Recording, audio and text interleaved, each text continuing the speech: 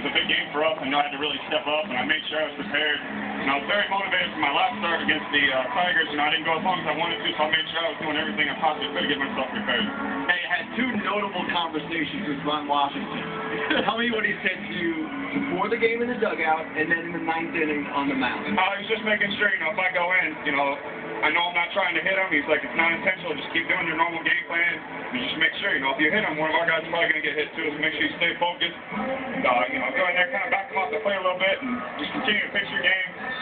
And then obviously, second conversation, I was begging to stay out there. You know, I told him, I was like, I'm going to give everything I got. I can get this double play. I'm feeling really good. Just let me finish.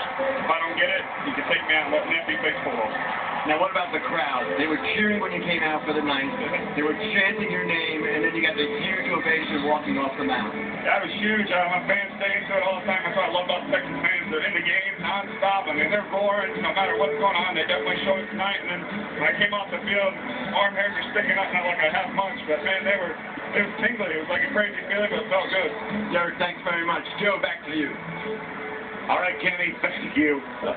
He's been trying to grow that mustache for so long. Now he's talking arm hair. What a day for the sports fans in Arlington. Hamilton and Berkman went over to toss the coin. Cowboys beat the Rams, and then over here, down the street, the Rangers beat the Cardinals. One big swing by Napoli.